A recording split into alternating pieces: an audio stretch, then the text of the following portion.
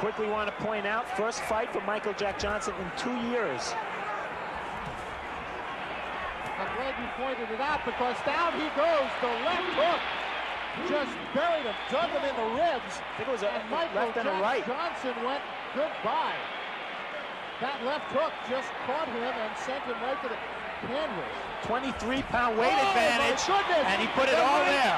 The right to the head, and it's all over. Goodbye. I hope he's not hurt, because that was a brutal, wide-open punch.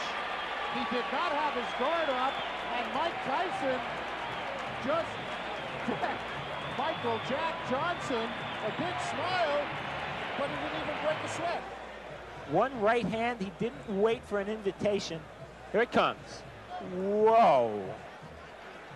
I'll tell you, Michael Jack Johnson earned his money the hard way tonight.